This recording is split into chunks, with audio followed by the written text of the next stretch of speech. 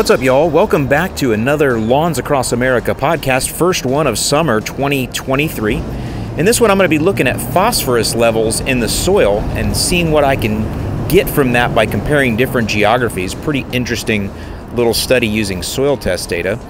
Secondly, we're going to talk about gray leaf spot strategies, mostly in St. Augustine grass because that's where it's attacking heaviest right now. But of course, I think you can all learn just from listening to the approach. And then finally, I interview Shawn Langton of Kujo Yardwear, who risked his entire life savings to start this company, creating a brand new segment in the shoe world, the segment of yard shoe. And now the company's expanding and growing, and it's really cool to hear his entire story. So with that, let's get right into this episode.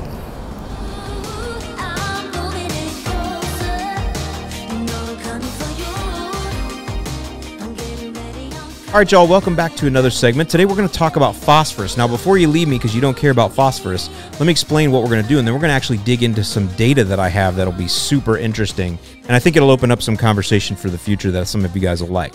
It's based on all the soil test data I have. I have thousands of soil tests now, and so I can see some pretty cool things. So what brought this thought up for me was, you guys know I did a video on Milorganite a couple weeks ago where I had to put down the half rate. So just for a refresher, Milorganite, it's a 32-pound bag and it covers 2,500 square feet. However, in Florida, there's a special rate right underneath that says Florida covers 5,200 square feet. And the reason they do that is they want a half rate. And so what happened was that, or I'll tell you why they do it in a minute, but I tried that half rate on my neighbor's lawn. So instead of putting 32 pounds across 2,500, I put 32 pounds across 5,200, the Florida law, and I did not see very much visual change in the lawn. Now, there's been a huge visual change now because I applied flagship to it, 24/6 flagship, a few days before the FERT ban, so it's dark green now. But the Milorganite after 3 weeks did not really show too much of a difference at that half rate. And that's just because it wasn't enough nitrogen there. It's only 6% nitrogen, and when you cut it in half, you're not even getting a half a pound of nitrogen. It's like 0.36, I think I came up with when I did the math. It's just not very much nitrogen, and it wasn't enough to really show a visual result. But so why does Florida have that half rate? Why do they have that restriction that the bag can only cover 5,200? Well, it doesn't have anything to do with nitrogen, really. It's mostly to do with phosphorus. I think nitrogen is a piece of it, but it's really phosphorus. Those two elements, we have that FERT ban here in the summer. You can't apply nitrogen or phosphorus. I've done podcasts on that before I'll link to. I had a water quality specialist on named Adam Kirchen. We talked about the water quality. We talked about red tide. We talked about runoff. And everything that the state of Florida is doing there is they're trying to mitigate runoff of nitrogen and phosphorus into the waterways because that can exacerbate red tide. It can make red tide worse. It doesn't cause red tide. Red tide is a thing that's here forever. It's been here forever. The Native Americans have written about it. You can see it in their writings. However, extra nitrogen and phosphorus, especially in the water, can make it worse. So that's why we have the bans in the summer, because we have these giant rainstorms, super hardcore rainstorms that come in, and they will they'll just wash everything off. Doesn't matter what it is, it'll wash it right out. And if you've applied heavy amounts of Milorganite, for example, that has to go down at a higher rate, there's more of it on the ground, there's more pounds on the ground, there's more of it that can be washed away. So what Florida does is they say, hey, you could only apply this at this half rate, and you can only do it twice a year. And obviously you can't do it inside the FERT bans because it has nitrogen and phosphorus. So with that, again, I didn't necessarily get the greatest results, but what it got me thinking of is, let's just see if and we're going to talk about phosphorus, let's just look at Florida in general, and let's just see how much phosphorus is around different parts of Florida. Since I have all this soil test data, why don't I use it for something? Why don't I take a look? Do we even need phosphorus in Florida? Do we even need to apply it? So I had my soil testing partner, MySoil, send over a bunch of results for Florida, and I broke that down essentially by zip code. And I can tell you what the phosphorus levels are according to our samples that we've gotten from our customers. I can tell you what the phosphorus levels are in different parts of Florida, and I thought this was pretty interesting. So if you're watching on YouTube, I'll put a map up of Florida to kind of show you, so you can kind of see each area and what the phosphorus is. So we're going to start with the lowest. Who in Florida has the lowest phosphorus on average, and what is it? So just so you guys know, the target for phosphorus is 5 to 11 parts per million. That's according to our testing and our testing methodology. 5 to 11 parts per million. Now remember, our tests are looking at what is readily available in the soil. There's no extra math to do. There's no calculations to think what might be released or not. This is what's available currently. So it's real-time data, and you want to be between 5 and 11 parts per million to be what is considered in normal range. Now, if you're at the low end, if you got your test back and your phosphorus is 5.1, you're in normal range, but you're still going to need to add some down the road because you're going to go lower as the turf grows, or you possibly could, right? Just as if you're over 11, you're not going to add any more. So I just want to kind of say that just because you're within the target, it doesn't mean you don't use it at all. It's the same thing. Like if you go to the doctor and you get blood work done and he goes, oh, your levels of iron in your system are great. Oh, I'm not going to eat anything with iron in it then anymore. Well, no, you're just going to keep eating the iron that you've been eating. Or in the case of soil, some of this is naturally occurring. So if that didn't confuse you too much, let's just get into the data because I think it's really cool. So the lowest phosphorus in Florida is up in the Jacksonville-St. Augustine area, and the average phosphorus in Jacksonville is 11.57. So remember that the target is between 5 and 11 parts per million, and in Jacksonville, the average, and I had 523 samples I looked at there, the average is 11.57. So they're on the highest end of the acceptable range in Jacksonville and St. Augustine in the soil. And again, that's 523 different samples from around that area. We did have some that were low. There were 156 below. There were 202 that were within, and 165 that were above normal or target range. But the average is 11.57. So the very lowest in Florida, that's the lowest. The lowest in Florida is already at the top end of what is considered ideal. So that was pretty interesting. 11.57 is the average phosphorus in St. Augustine and Jacksonville area. So if you live in one of those areas, you probably do not need to apply phosphorus. Now, next, let's look at the next one. And the next one is going to be the east coast of Florida. So over around Boca, over there, that area over there, the east coast. And their average is 15, that's Boca Raton, by the way, Jupiter, that area, 15.27 parts per million. So on average, they're over ideal, just sitting there. Just the native soils, the native Florida soils are already high in phosphorus in the Boca Raton, Jupiter area, 15.27. So I had 219 samples there.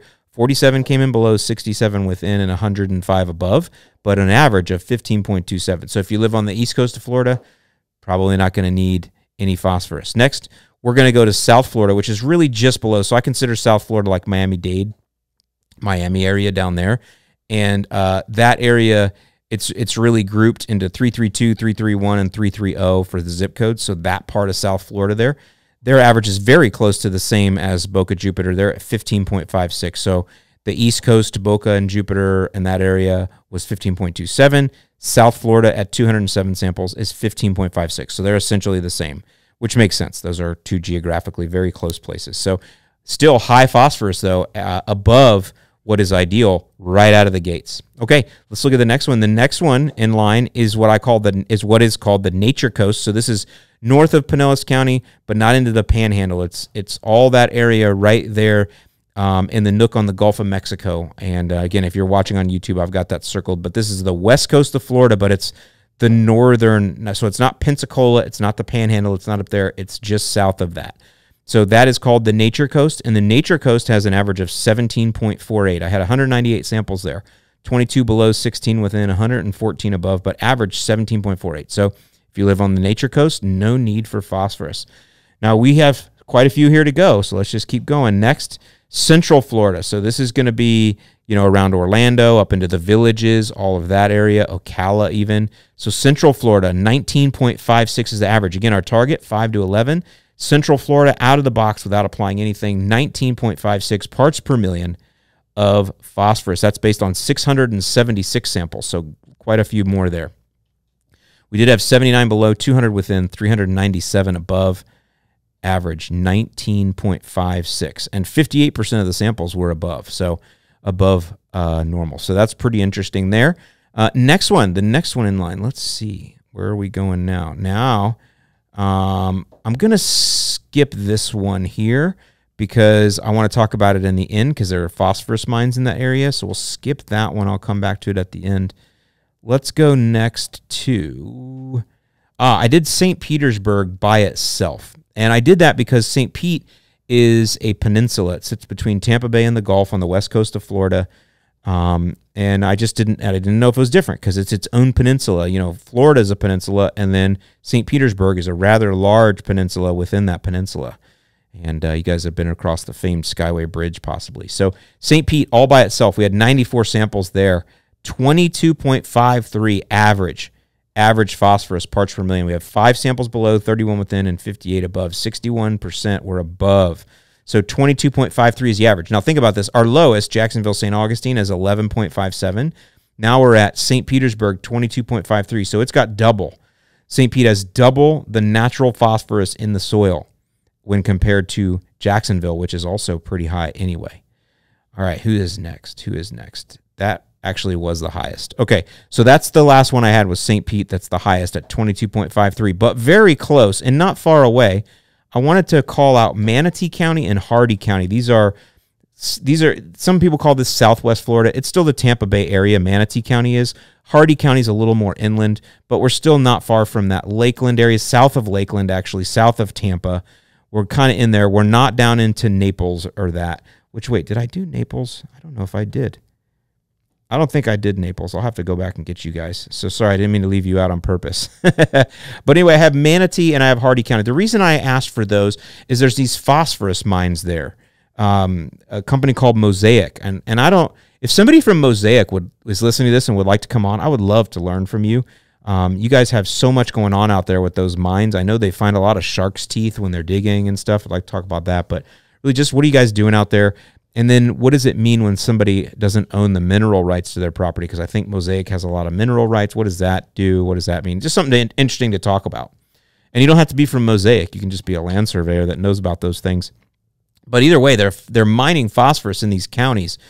So I thought, well, the phosphorus must be super high there. So Manatee and Hardee County, I had 200 samples. It's 20.1 average. So it's actually lower than St. Petersburg, which is our highest at 22.53. But Manatee and Hardee counties are 20.1. Now, I realize the sample sizes are different here, y'all. I'm not a statistician. I'm not an economist. So I know there's a lot of ways to poke holes in this data. It's just for fun, okay? St. Petersburg being a singular sample, some of the other ones that are more widespread, if I was to break those down into smaller geographies, I might have super high sections or pockets there like St. Petersburg does. But either way, it was just interesting to see that 22.53 St. Petersburg is the highest. Manatee, Hardee County, second highest. That's where there are phosphorus mines. They're at 20.1 on the average, and 55% of the samples are over. So that was some interesting data I figured I would go through, but basically it seems like almost all of Florida, you really don't need to add phosphorus to your lawn. Now, there would be an interesting discussion to be had about adding phosphorus if you are doing some seeding or some sodding. Is that phosphorus that you add, is it readily available? Whereas the stuff that's in the soil, when something hasn't rooted yet, it's got to go a little deeper to get to it. So having some phosphorus applied there is helpful. That's another discussion to have, and I think we'll have that one on a future podcast. But it is true, if you live in Florida, you probably don't need phosphorus. Now, you should still get a soil test on your own, because in this, for example, in South Florida, 18% of the samples were below, so 38 at 200, but 18% is significant. And on the East Coast, 47 samples of the 219 were below, so 21.46 were low in phos. So just because the averages are high, right, it doesn't mean that if you have a soil test that shows you're low in phosphorus, you shouldn't apply it. You should if your soil test shows that it is, because, again, there are pockets or areas where it can be. Central Florida, that average of 19.56, but 11% of samples were still below. St. Pete, only 5% below. So St. Pete, no, you definitely do not need phosphorus in St. Pete. Nature Coast, 11% of samples were below. Jacksonville, St. Augustine, 30% of samples were below. And again, Jacksonville, St. Augustine, that is actually the lowest phosphorus naturally occurring in the soil that we have of all of the data, with 30% of their samples being below normal and 38% being within acceptable. So just some pretty cool data. If you guys like this kind of stuff, I thought what I would do is get the guys from My Soil on, but we'll do some different data, maybe on phosphorus. Maybe we'll do some pH stuff, because we have pH. Look at areas of the country where pH is high, low, or within target range, and maybe we'll be able to find out why. So if that's something that interests you, we can start gathering that data, and I'll have it with some people that are much smarter than me, the My Soil guys. We'll talk to them and what they can glean from that, and what it means and what ramifications there are based on those results. But I thought that was kind of interesting, something to go into just real quick for you guys.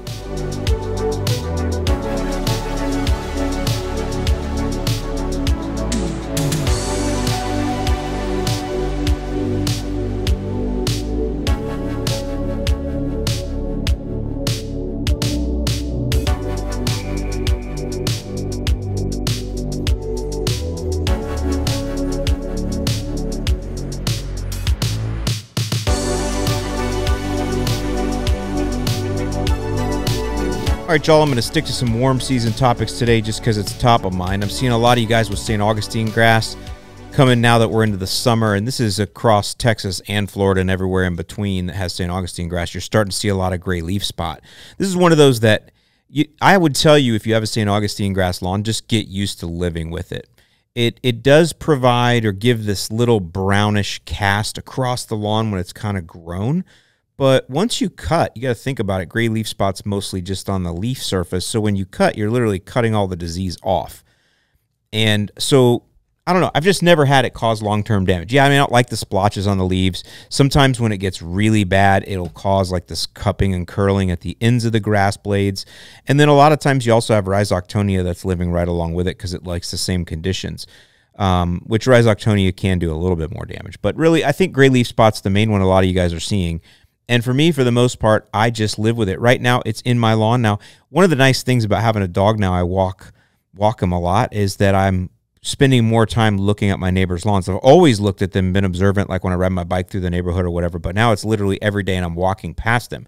So I'm observing and seeing these lawns day after day after day after day, and I'm able to make comparisons to what I'm seeing in my lawn. The other thing I know is I know which lawns in the neighborhood have been treated by companies, which are DIY or which do nothing. And there's quite a few that just do nothing as far as FERT and squirt goes. And so I'm able to see. And by the way, all of them have gray leaf spot right now. Now, some worse than others, but a lot of that I think is more of a case of sun and shade exposure as well as water exposure in these lawns rather than FERT or no FERT. The thing you worry about, or that I see happen too much, I've said this before, is that people that have their lawn fertilized, they're told, well, you caused the fungus because you put down too much nitrogen, because somebody read something on a university website and they're misquoting it. Truthfully, nitrogen doesn't cause disease. Disease being in the lawn and disease spores in the lawn, a host, the lawn is the host, and then the right conditions, those three things, the disease triangle. Again, you have the spores in the lawn, number one. Number two, you have the host, which is the lawn. And number three, you have the right conditions, which typically is going to be higher humidity at night, warmer temperatures at night. That's going to bring on disease. That's what causes disease, not nitrogen. Now, can nitrogen make it worse? Yes. If you have some of these diseases in your lawn and you keep hammering the lawn with a pound of nitrogen every month, then what it does is it creates more flesh for the disease to chew on. But in the case of gray leaf spot, again, you're just cutting it off anyway. Right, so whatever gets infected gets cut off, and I'm mowing every 3 days right now. So it's like boom, boom, boom, you know what I'm saying? So I haven't treated for it. I haven't been concerned about it. But what happens is when you tell people that nitrogen causes the disease, they stop using all nitrogen, and then their lawns get peaked and weak. And I can show you the lawns in my neighborhood that have not been treated. They look terrible. Some of them have some gray leaf spots, some of them don't, but they just look terrible because they're not treated. They're not fed. They're starved. There's no nitrogen there. Nitrogen drives the bus. All this low nitrogen stuff, that might work on Kentucky bluegrass that's really only awake up north for like 3 months, but it just doesn't work on St. Augustine grass in South Florida that is constantly battling weeds and disease pressure and insect pressure and extreme temperatures. I mean, it's, you know, it needs to be fed. It needs to be fueled. I don't know how else to say it. And, of course, then your lawn looks better. So that's why you need to feed it, but you just don't want to hammer it with a pound of nitrogen. That's why we make stress blend, right? High potassium to help with the stress, a little bit of nitrogen, 7%, got a little ammonium sulfate in there, just a whiff to give you a blue-green pop, and some urea. And so it's enough to feed the lawn, to give it what it needs to keep it green, but not to flush the growth. That's kind of the idea. Okay, so long and the short of it is, though, I live with the gray leaf spot. If it does get really bad, and I think it's starting to cause visual harm to my lawn, which can happen, but again, sometimes that's Rhizoctonia, then I will go ahead and spray. Now, the thing you want, if you have gray leaf spot, 100% is Cleary's 3336F. That is the fungicide, Cleary's 3336F. it works really well as a preventative or a curative on gray leaf spot. I have seen great results using that. It is it New Farm? Let's see. I was going to just read the label a little bit for you guys here. Let's see. Yeah, it's a New Farm product. Turf and ornamental systemic fungicide, active ingredient, thiophonate, methyl, thiophonate, theophanate, theophanate.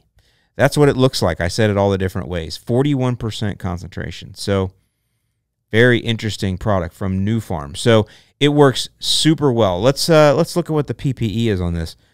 Handlers, mixing and loading. No, we're not mixing and loading necessarily as a dip. We're not doing that. All other mixers and loaders and applicators. All right, applicators must wear long sleeve shirt and long pants, shoes plus socks, waterproof gloves, chemical-resistant apron for mixers, loaders, and other handlers. No, but again, applicators, that's the standard right there. Long sleeve shirt and long pants, shoes plus socks, waterproof gloves. We used to throw in eye protection too, because a lot of times things can splash into your eyes, but I don't know. I don't see that much anymore. But there's the PPE on the Cleary, so it's the same as pretty much everything else that's out there. Nothing too crazy here.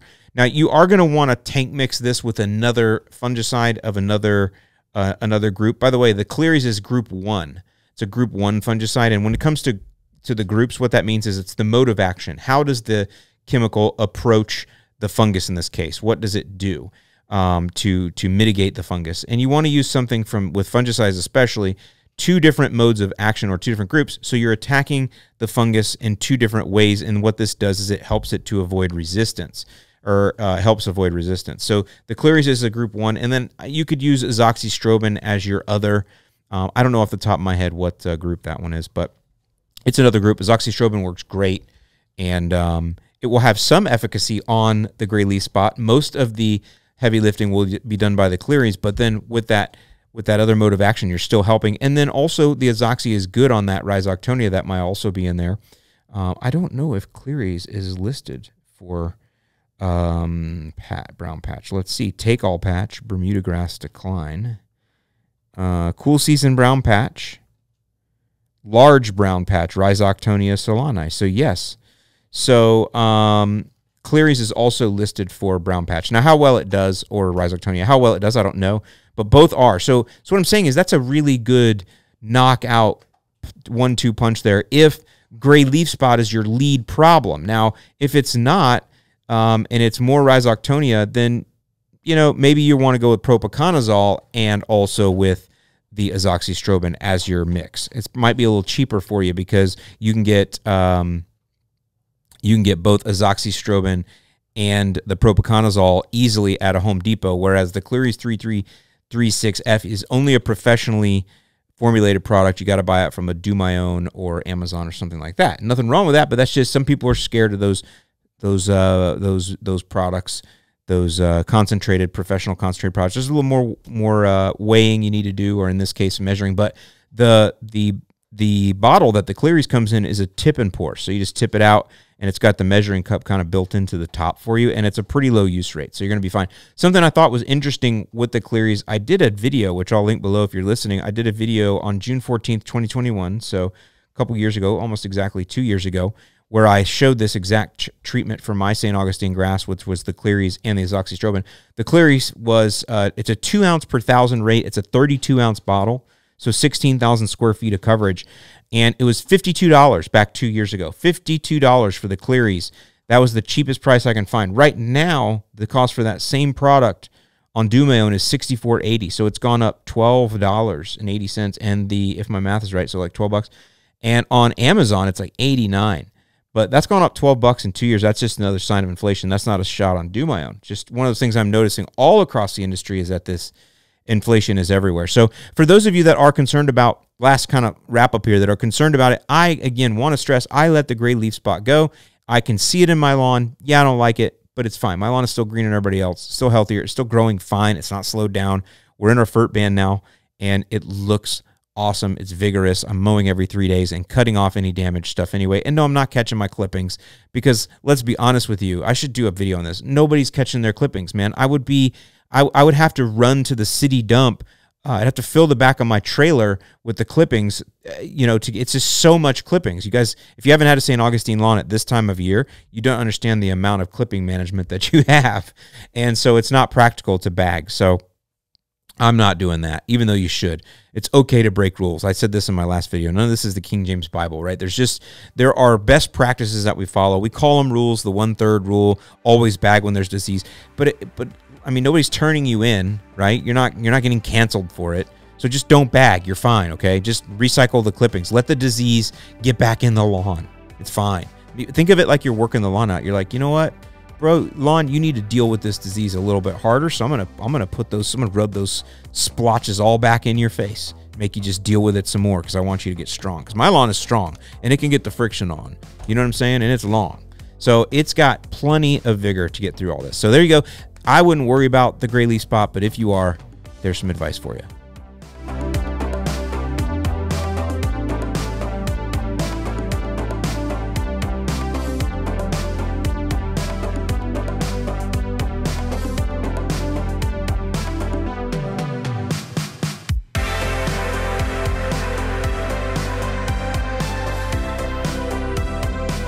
All right, y'all, wanted to end off this podcast with an interesting interview I did with Shawn Langton. He is the founder of Kujo Yardware. As you guys know, I worked with them this year, and so I thought, it might be interesting to learn a little bit more about Shawn and his journey as an entrepreneur, and I think you'll find that very interesting. They're growing in our community. You'll see them now at the GIE Expo or whatever they call it now, and all around the community and stuff. So it's just really cool when you see a brand that grows within our community and they're starting to make great things and new things and better things for us. It's just always interesting to get to know a little bit more about the founder. So here's my interview with Shawn Langton. All right, Shawn, great to have you. Thank you so much for taking time today. I guess we'll just jump right into it. And I haven't had you on the podcast before, so some folks in my audience may be new to you and your brand, Kujo Yardware. Tell us a little bit about Kujo Yardware, but then also your origin story. Like, when did you start this? Why? How?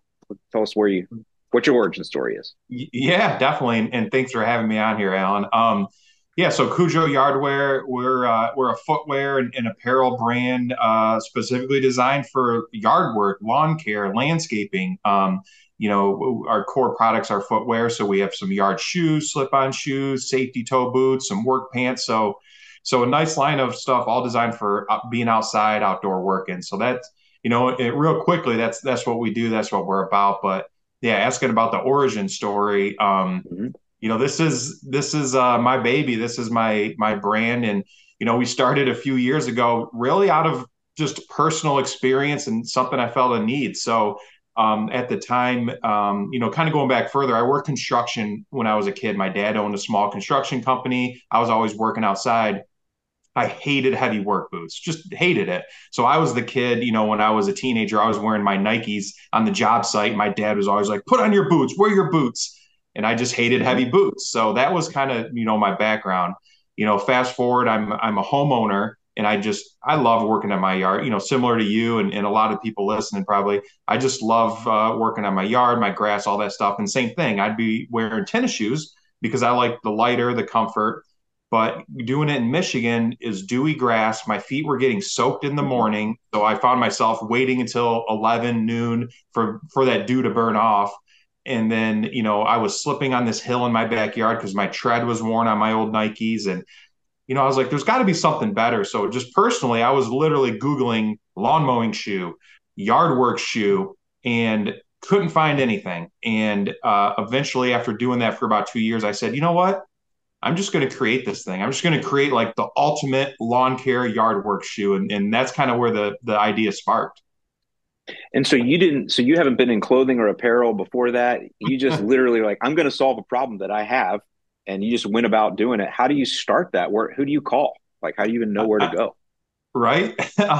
Fortunately, I was never in clothing or apparel, but I was in consumer products. So I've been in lawn and garden products. I've seen manufacturing processes. I've been in sales and marketing. So I had launched new products to the market. So as far as products goes, I was comfortable, but never shoes or. So yeah, to your point, I was like, okay, I have some really good ideas on what would make a great shoe, but I'm not a shoe designer. So literally the first thing I did is I Googled freelance footwear designers.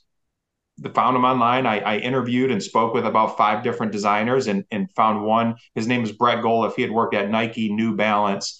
really sharp guy, and he got it like right away. He understood what I was trying to do, and so him and I really hit it off. And so from that point, him and I spent about a year and a half doing research and design and development. We worked together on it. I interviewed lawn care workers, landscapers. I went to a lot of independent shoe stores. I talked to the shoe store owners. I said, what are people looking for? What's the comfort?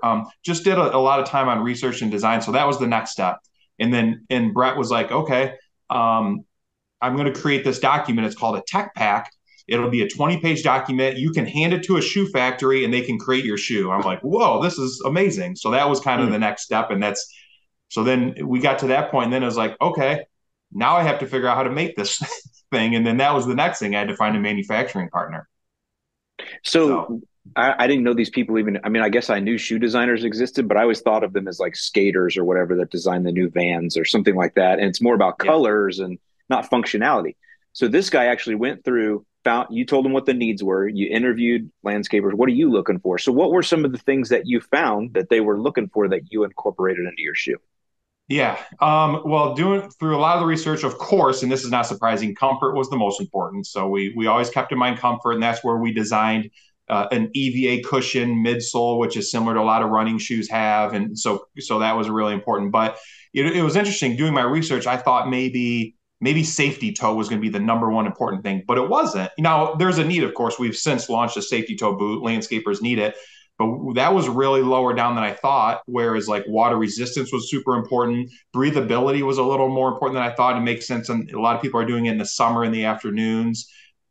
Keeping grass out of the shoe was pretty important. Really good grip was super important. So it was interesting to do that research and then it made our job kind of easier. We could fine tune the design and the materials specifically to those features. So you get that design, you have that. You're ready to go. Where do you go then next to find somebody to make the shoe? Yeah. Like, how does that even work? So I keep bringing up Google, but it's crazy. Like literally you can start businesses just redoing. This is how the world works. Everything's online. Like I spent hours and hours and hours and days and just researching manufacturing ideas and partners and listen, to start a shoe factory, you need millions and millions of dollars. I don't have that. And just my wife and I kind of bootstrapped this and we sunk our life savings into it. And we needed to find a contract manufacturing partner who can make shoes with our design. So the first thing I did is like make in the USA, of course, would be amazing. So I researched months and months I literally couldn't even get a quote from a U.S. manufacturer. Unfortunately, there's just not many shoe factories in the U.S. anymore that are doing this. So I just kept searching. I did find a brother and sister team based in Minneapolis, and they help startups like myself. And so I flew out to Minneapolis. I met with them, and they were phenomenal. Their dad used to run Nike factories back in the 70s and 80s, and they're shoe people. They grew up in the shoe biz. So they had a lot of contacts. So that's how we got it off the ground. And they agreed to take us on because similar to my designer, Brett, they said, well, this is a unique idea. I kind of like this because they get a lot of people trying to come up with the next basketball shoe or running shoe. And that's really difficult to compete against Nike. But to have something unique that there's a need, they took me on. And so they had factory partners all over the world and they were able to get it produced for me. Yeah, so they can open doors for you. So that's good. So it's about anything. It's about relationships. It's funny that it starts with Google, though. So you start with a good idea, which you have, and now these partners who are in the business, they're basically telling you, yes, we agree with you. This is a good idea. So you're making it through. You're finding good partners. What was your first run? Like, how many shoes did you order? I'm sure you ordered prototypes first. Talk to me through that because I want to get to the growth here, right? And by the way, what year is this we're talking about? When you're dealing with these folks out of Minneapolis, what year is that? This is like 2017. Okay, so fairly recent, right? Okay. Yes. So where does it go from there? They're like, yeah, we're going to work with you. We like your idea. We think you got something here. We got some partners that can do this. What do you do next? Yes. So we get some prototype samples. So again, sinking some of our money into these prototype samples and we have working samples. So we get that. The next thing I did is, I don't know if you're familiar with Kickstarter, but it's like a crowdfunding platform. So in 2017, we said, let's do a Kickstarter. And the way that works for people who are not familiar, you have like 30 days and you set a goal. We set our goal. We need to raise $40,000 in 30 days. And you pretty much get people to pre-order your product. And if you pre-order sell at least your goal, you get all that money, 40,000, and you can go to production.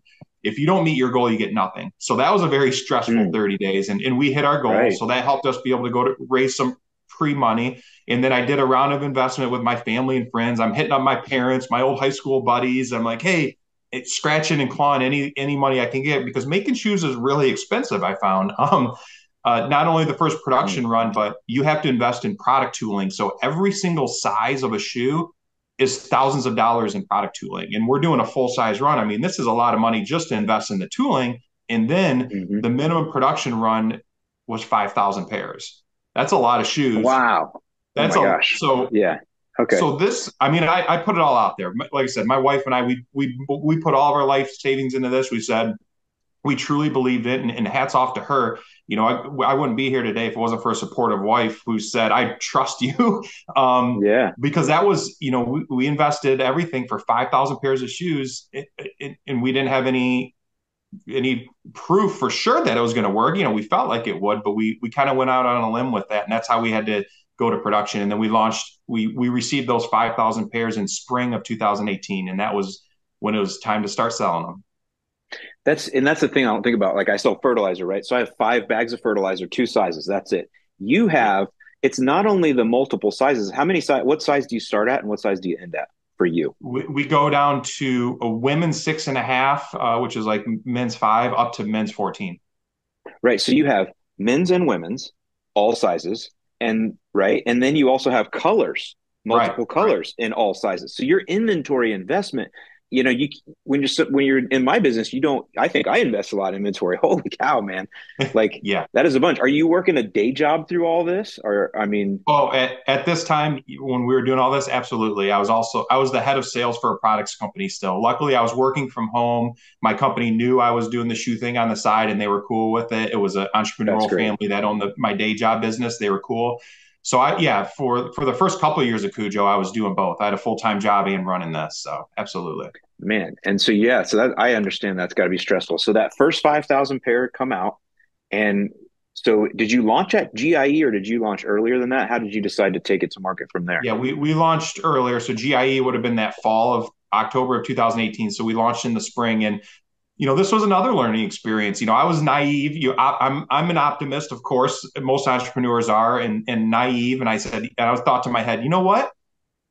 This is an amazing new product that's not out there. Once it hits the market, word's going to spread like wildfire, and people are we're going to sell out so quick. And you know, well, it was a great product, but things don't just sell out. Like, it takes a lot of effort and money marketing. So unfortunately, I just blew my whole budget on production. I literally had no marketing budget so spring 18, we launched this new product with no marketing budget. So it's not like I'm not like a big brand that can spend, you know, hundreds of $1,000s on Facebook ads or Google ads to try to drive traffic to our site.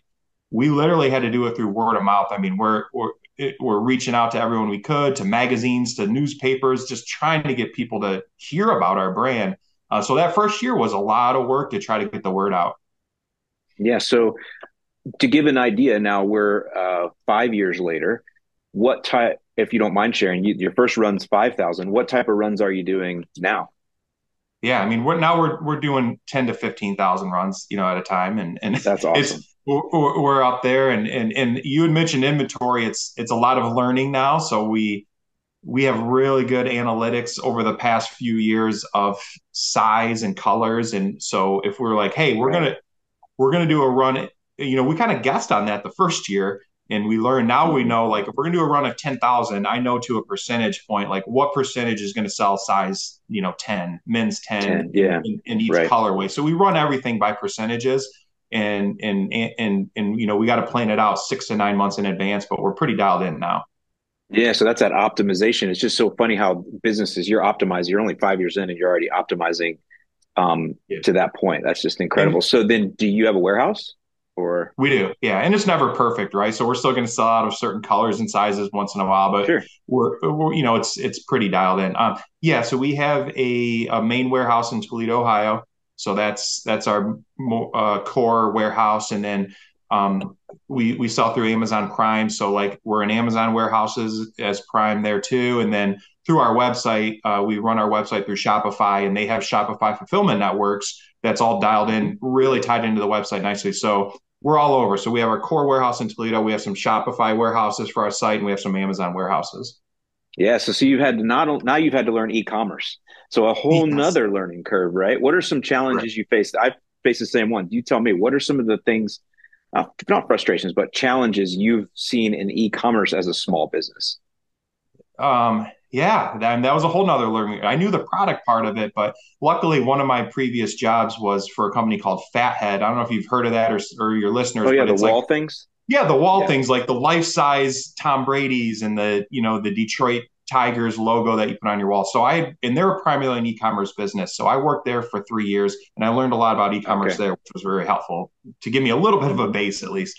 But the challenges is just driving traffic, and customer acquisition is, it's just, once people are there, they love the product, but it's how do you get people to your website? And Google can get really expensive. One of the biggest challenges for us was last year or 2 years ago when Apple started doing really hitting Facebook with privacy ads. So for those of you that don't know, like Facebook's great, and not to be like creepy, but Facebook, you can really target interests. And our shoe's a very specific interest, right? It's a lawn mowing shoe. So when we launched it was really helpful to just go to Facebook and say, we want to show our ads to people who like mowing their lawn.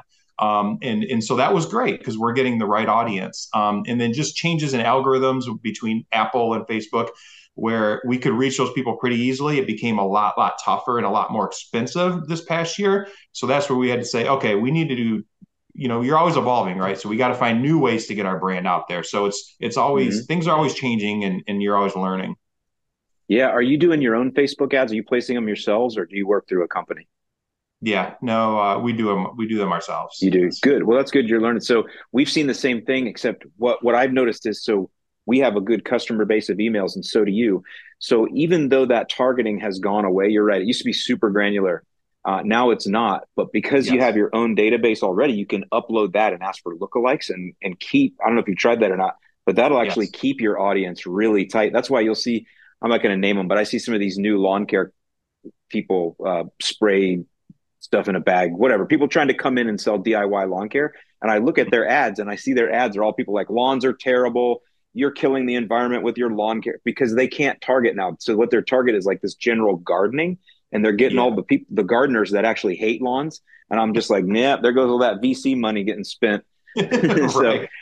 but when you have an audience that is targeted already and you can do lookalikes, you can actually then find those new people. So that's pretty cool. And that's where the relationships that you built too. I mean, obviously you've used influencer marketing. I've worked with you this year, which Yes. was a great experience for me. And I want to talk about the pants in a minute, the trousers.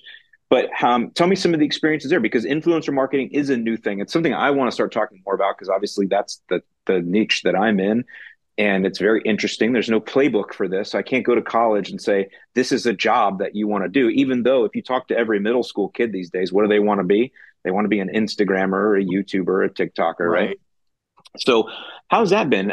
You've worked with, well, a bunch of guys and girls. So tell me how that's Yes. worked out for you and what you've learned there.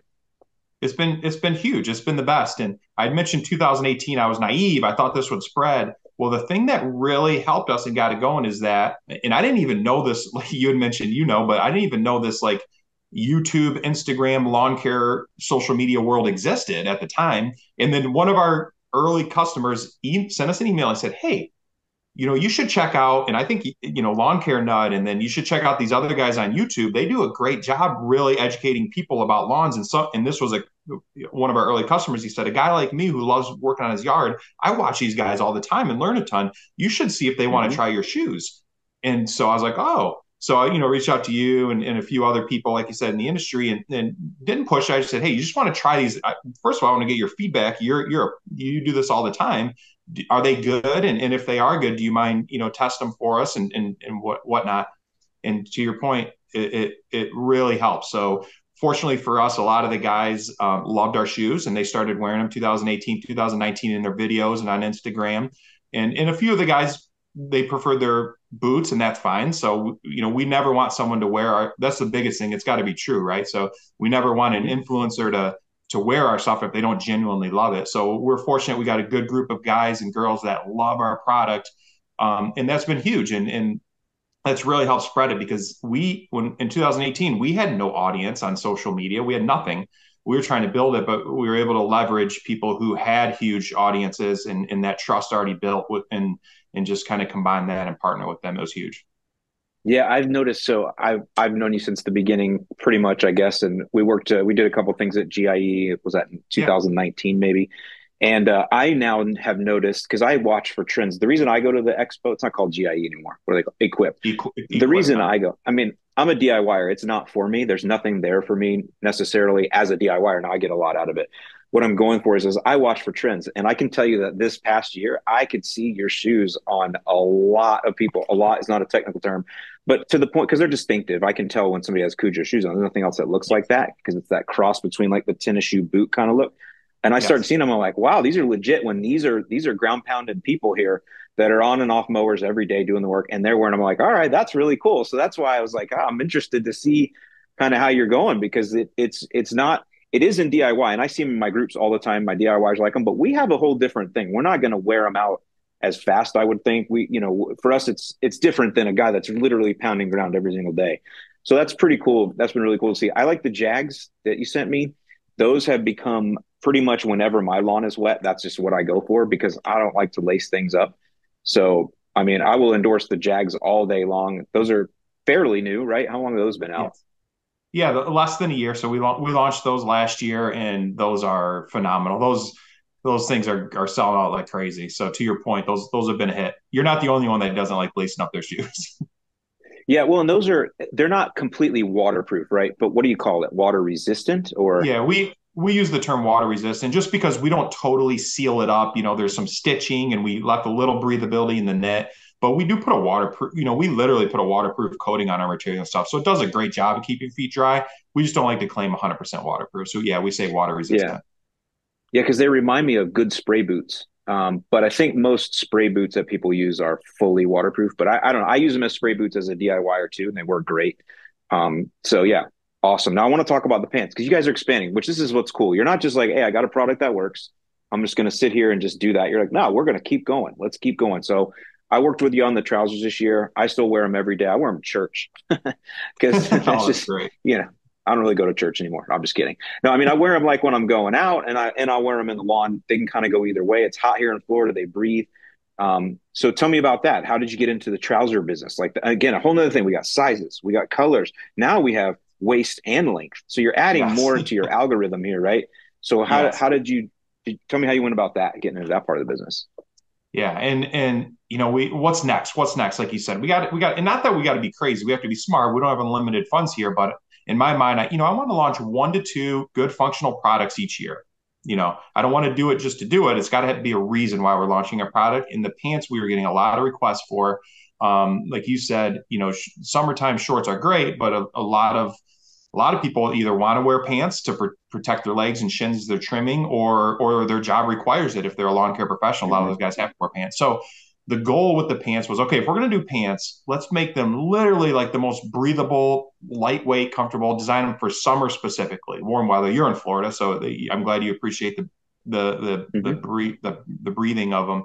But so we used the light ripstop material that was very light and stretchy and very durable. But I designed mesh through the whole back calf panel of the leg too, to add even more breathability. The first round of the pants didn't have that, and they were pretty breathable. I'm like, how do we make them even more breathable? How do we get some airflow going in there? So that's when we did those vented panels in the back of the calves. And fortunately, the feedback's been phenomenal, not only by you, but we've launched 4 products now: yard shoes, Jags, safety toe boots, and pants. And there's always things we improve on in the second production run. We get that feedback, but I will say our customer reviews of those pants have been the highest for an initial launch out of any of our products. Mm-hmm. People love them. They work really well. Well, what's cool is you're starting to see now this second generation of being this small business is now you do have an audience that likes what you do and likes what you created. So now when you bring a new product, you don't have to go buy a new audience through Google pay-per-click. You could Right. start it off with your current. I mean, so that's the exciting part to me, is how you can start launching new things. And again, it's up to you to keep the brand solid. That's your job, right? Is to say, this is not something I'm going to put my name on, and this is, and you did really well. And I agree, pants, as a short man shaped like a bowling pin, pants are just hard for me to find in general that fit right. Everything I've said this, I said this when we worked together too. Everything is so skinny cut now. Yes. And I understand that people want that as a style, but that's not like comfortable. Like comfortable is I need and not necessarily a boot cut, but I just need something that isn't pegged. I'm an Yes. 80s kid. I like to peg my pants. Okay, that's fine. But that was in the 80s. Right. I don't need pants that hug my calves, you know? So Right. I appreciate that too. And like I said, they're not dressy, but they can be dressed up. So Yeah. they're versatile that way. So you have those in the camel tan. I call it a camel tan. It's a nice bright tan, which I think is cool for a work pant. And then the gray. Yes. Are you doing more colors or where are you going with that? No, not right now. We're just sticking with those two colors. The big thing is probably, we need to expand sizing. To your point, it's tough with Mm. the waist and the length because there's so many, options there, and we kept it kind of limited just because we have to. We can't offer everything, but we need to expand the sizes. So that'll probably be next. But the other thing that we're actually in production now is we're launching shorts. So those will come out Mm. this summer. So it's going to be the same material as the pants, very similar look as the pants, but just a short version. So we've had a lot of requests with that in the last year. So we're excited to launch that this year too. Man, you know what you should release is some dad jean jorts. You know what I'm I saying? don't. Yeah. Come on, man. Let's bring back the dad jorts. Oh my gosh, my wife would kill me if No, I tried to do that. I think shorts are a great idea. Obviously, a big, and if you use that same fabric, I think you got a real, Yes. yeah. So that's going to be solid. That'll be good. And yeah, I think about pants. So I think about challenges in business because you're growing, you're learning new things. With pants, what I've always known, I used to get a lot of tailoring done when I was buying suits and stuff years ago, is that pants have this. If you get say a 30, well, go to me, 34 waist, 30 length. The 30 length isn't always 30. There's like this, I don't know what they call it, but acceptable difference. So sometimes you Yes. get a 30 that's 30 and a half or even 31, sometimes 20. And that's all pants. It's not just you. The ones I got from Yeah. you were fine.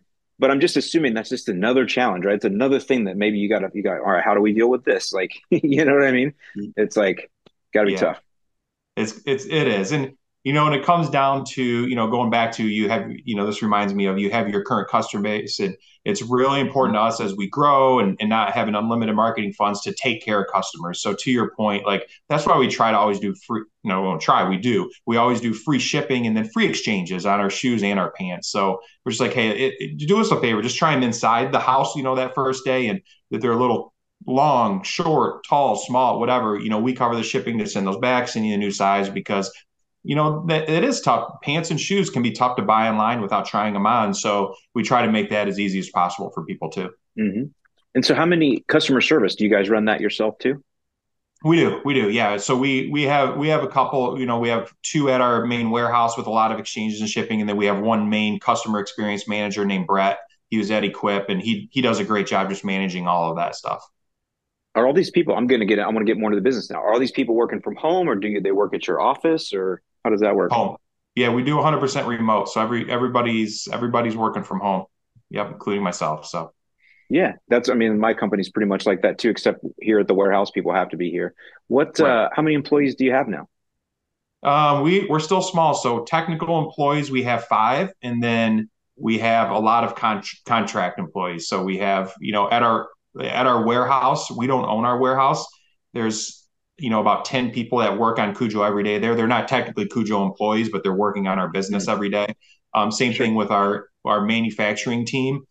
We have about 6 people on our manufacturing team that work on Kujo every day. They're not technically Kujo employees, but that's another 6 working there.